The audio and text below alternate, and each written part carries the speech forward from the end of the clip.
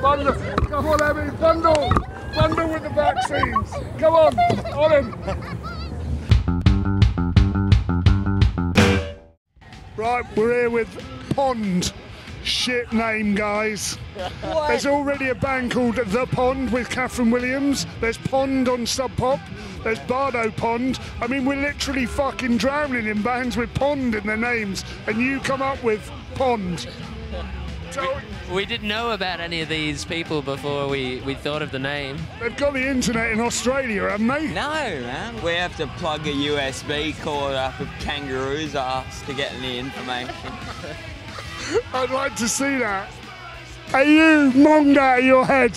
So monged out of my head. Field Day 2012, you look like you're having the best time imaginable. You're out of your fucking skin, aren't you? When did you first start singing?